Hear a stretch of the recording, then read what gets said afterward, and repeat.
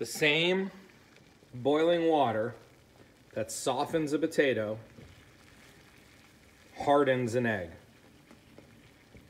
Now, what does that mean? The same boiling water that softens a potato hardens an egg.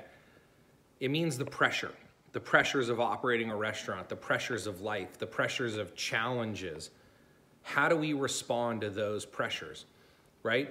Life is gonna throw problems and challenges at us. Life is gonna throw pressures at us, and most people respond to those challenges in a way that they wish they didn't have problems. They want to avoid the problems, and that softens the potato, but it also hardens an egg. Whereas if you look at those pressures as, if you look at those challenges as this is life, this is what it's about, we get rewarded for solving problems. We get rewarded for how well we solve problems and how strong we are when it comes to pressure.